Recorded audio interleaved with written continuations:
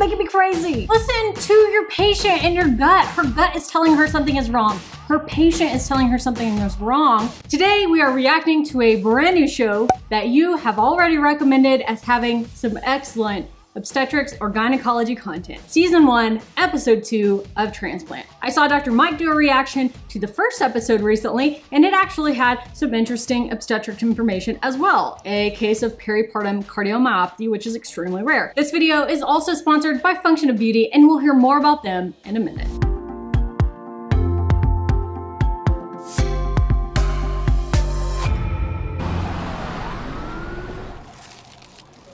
So, how long have you had this pain? 2 days, but it's getting worse every hour. Any other symptoms I should know about? Fever, vomiting? Does dry heaving count? Have you experienced these symptoms before, Miss Bennett? Cassie, I have endometriosis, but this is way worse than normal. Right out the gate, I have a little bit of a problem with this. This person is doing a pelvic exam while getting information from the patient. This is not the way this should happen. You should be getting information from the patient about how long they've had their symptoms, what's going on, their history, all of that, before you're doing a very intimate exam. Have you spoken to your ObGyn about these new symptoms? Yes, I have, and they can't see me until next week, but the last time I saw her, she just told me to get pregnant. At least then I'd have 9 months of relief. Right. Well, I've heard that comes with its own set of side effects. The patient has now told her that she has significant pain that is new and different than her typical endometriosis pain, and also indicated that she has a real terrible gynecologist who suggested she get pregnant instead of treating the endometriosis. Endometriosis is a pelvic disorder which can be really significant, can cause very significant pain, but can also just be completely pain-free and present as infertility. It's something that is sometimes difficult to diagnose. Technically, to diagnose endometriosis, you have to do surgery and get a biopsy. Sometimes we will diagnose endometriosis kind of preemptively based on symptoms of severe pelvic pain and try to avoid doing surgery. But to have a true diagnosis of endometriosis, it requires a surgical biopsy. That is unfortunate because it is one of the reasons that endometriosis goes undiagnosed for so long in many people. The adhesions for endometriosis can cause severe pain. Unfortunately, it's a chronic issue, and there's really not too much we can do for a flare-up here in the emergency department. So I know. Look, and I know what you're thinking, okay? Woman with endo comes in, suffering from a flare-up, is afraid it's something worse, and it never is, and there's nothing you can do for her.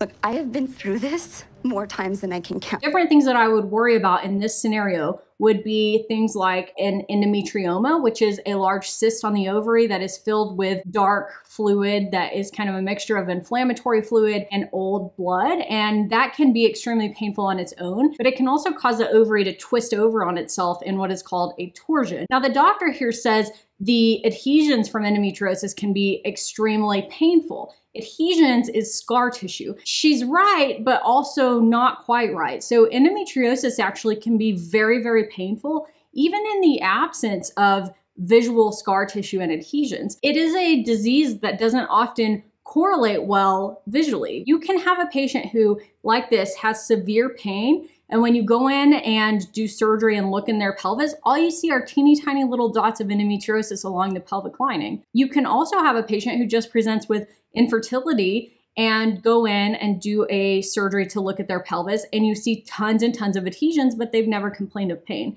All right, I've been told to go home and take pain meds and sleep it off, and I have done all that. And Are you here by yourself? Often patients with endometriosis do feel that they are dismissed because they have a chronic pain issue and they come in and they are treated as though you can't have flare-ups that should be looked into and treated. And that's absolutely not the right attitude with endometriosis. If I were this doctor, I would be doing a few things. One of those things would be getting some blood work. I would want to do a pelvic exam, take a look, make sure there was no abnormal discharge or anything like that. And I would absolutely 100% want to be doing a transvaginal ultrasound to look at the ovaries, look at the pelvis, and make sure there was nothing acute going on, meaning something new or different, even if it's related to the endometriosis that we can see on ultrasound. Thanks to Function of Beauty for sponsoring this video. If you've been around the channel for a while, you know I love Function of Beauty. They've been supporting this channel and I've been using their products for a long time. Their fully customizable hair care line is paraben and sulfate free, as well as animal friendly. You get on their website and fill out a quick survey about your hair type and your hair care needs and goals, and they ship your bottle of shampoo and conditioner, as well as other products if you want them, right to your door with your name on the bottle, which is super cute.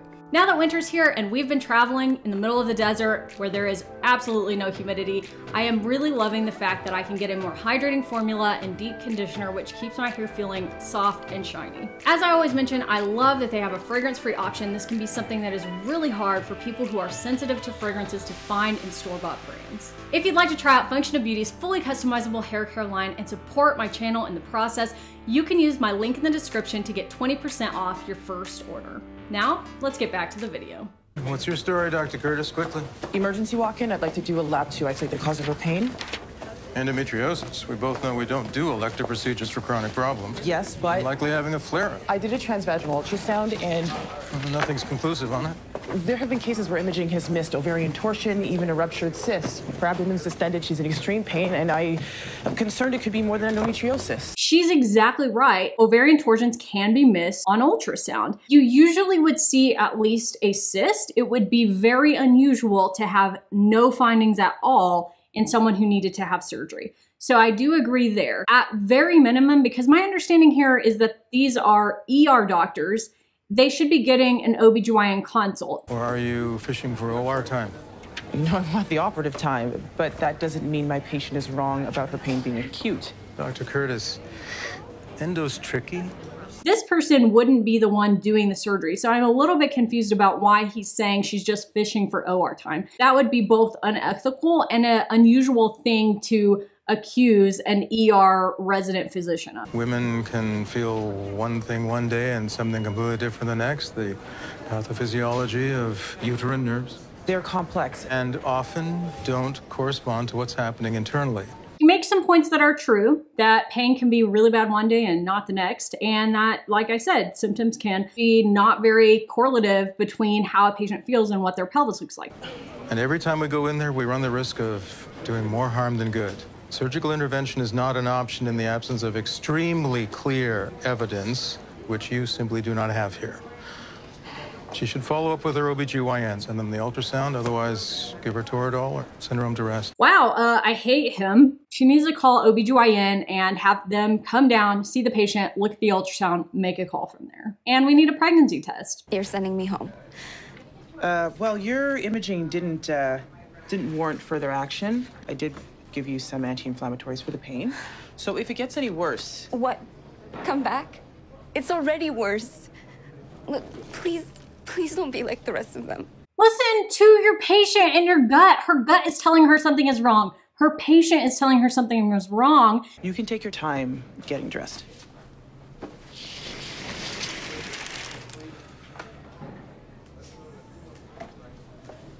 Ah, this is making me crazy.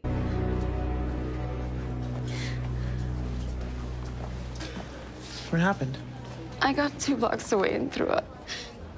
You told me to come back if it got worse. They just gave me this bucket and told me to wait here. I was trying to make it to the bathroom, but I couldn't. Come on.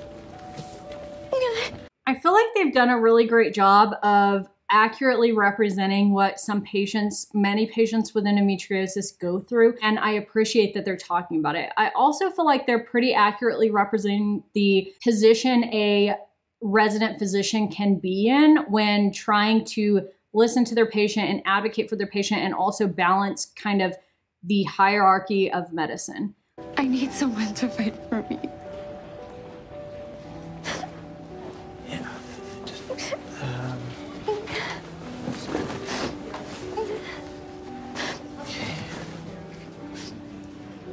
Okay.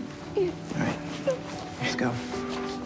For this patient in particular, right now, what I think she needs is a GYN consult and what we call a diagnostic laparoscopy, which is where we make a small 2 or 3 millimeter incision just beneath the belly button or inside the belly button and use a camera to look into the pelvis and see if anything's going on. If a patient presents with acute onset abdominal pain, particularly if there's an ultrasound finding that looks like it might be a cyst, it is ovarian torsion until something tells me otherwise. My gut instinct in this situation is that this is a patient with endometriosis. What she likely has is an endometrioma or a large endometriosis cyst that has caused the ovary to twist on itself, cutting off the blood supply and causing acute pain associated with the vomiting that she's describing. She needs to go to the OR. The endometriosis patient I brought you earlier?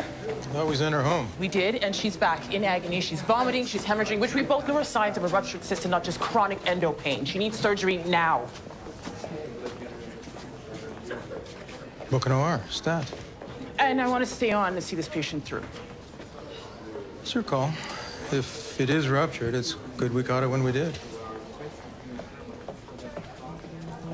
A ruptured cyst is also possible. I wouldn't expect to see, she said she's hemorrhaging. That's kind of a, I don't know how to phrase this, a non-specific sign. Definitely agree that along with ovarian torsion due to a cyst, a ruptured ovarian cyst causing significant pain or bleeding into the pelvis can be what this patient has. So that would be something else that's really difficult to see on ultrasound. It was a difficult surgery. In addition to the extensive scarring from the endometriosis, you also had a hemorrhaging ruptured cyst. I like that she's going in and talking to her, but I wish she would sit down at the bedside and chat with her on like a face-to-face level. And as a result of the damage, we had to remove one of your ovaries. I lost an ovary? Well, the good news is we got in time to save the other one. The natural thought process in this is, okay, I lost an ovary, now I have 50% fertility. It doesn't quite work like that.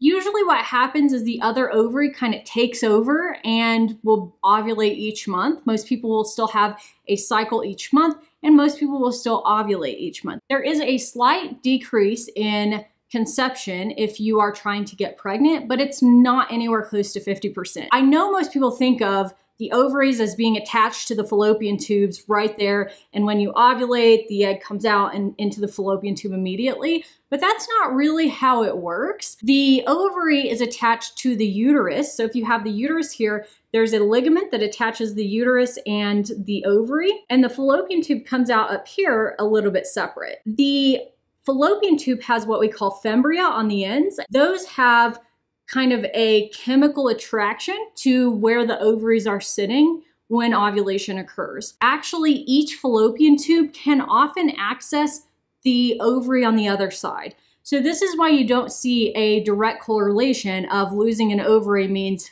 50% less likelihood of conception. It does decrease a little bit. She may have fertility issues related to this. She may have fertility issues related to the endometriosis, or she may not care about her fertility at all and just be frustrated that she's not being listened to. But in general, that's kind of how we look at loss of an ovary in relation to fertility. You told us that it was more serious all along, and the system's just not good at dealing with chronic pain. I have a little bit of a problem with the way this is presented because in the timeline, it didn't seem like that much time went by. And with the hemorrhaging ovarian cyst, it's highly unlikely that the difference in when they went to the OR being an hour or two would be the difference in saving her ovary. It's not like a hemorrhaging cyst suddenly becomes harder to get out when more time has gone by. If they had said ovarian torsion, then I would have been on board with that, because a large cyst that causes the ovary to torse, the longer that is left, the less blood flow the ovary has and the more likely it is to die. I think this patient should have gone to the OR earlier, but I think she would have lost her ovary whether she went 3 hours ago or when she ended up going. And also, the patient should never be surprised if she loses an ovary. That patient should have been counseled from the get-go. We will do everything in our power to save your ovary, But if it gets to a point where it is unsafe to continue operating and trying to remove a cyst from the ovary that's causing you to bleed into your pelvis, then we will take the ovary out. I attribute her surprise to poor counseling prior to going back. I don't know what it's like to be dismissed and ignored, told what you feel isn't real.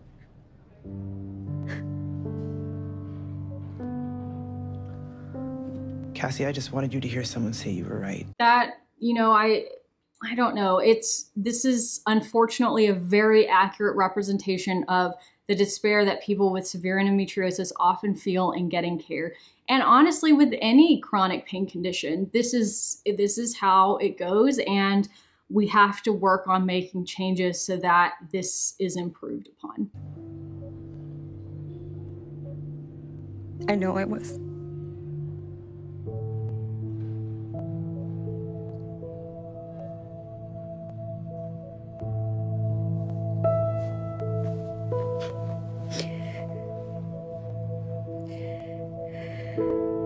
Thanks for being here today. If you have any questions about endometriosis, leave them in the pinned comment below. I would like to do an endometriosis video really soon. Don't forget to check out our sponsor, Function of Beauty, and their wonderful hair care products. Be kind to yourself, to each other, to me. In the comments, be kind, and I will see you next time.